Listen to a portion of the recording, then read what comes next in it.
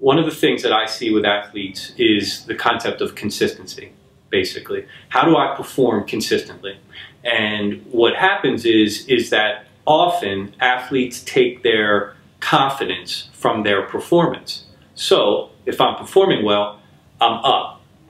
The downside of that is, in order to stay up and stay confident, by definition, if you get your confidence from success, then you have to plummet when you don't.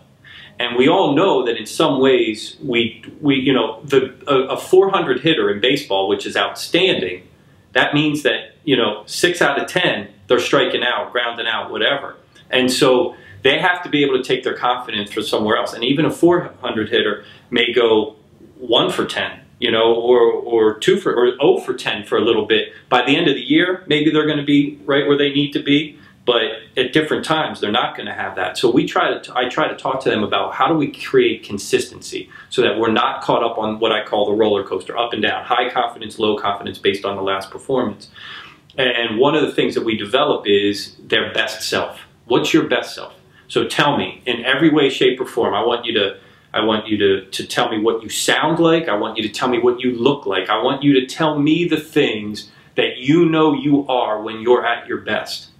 And those things will be on our mind before every single game. That's why we get our minds straight.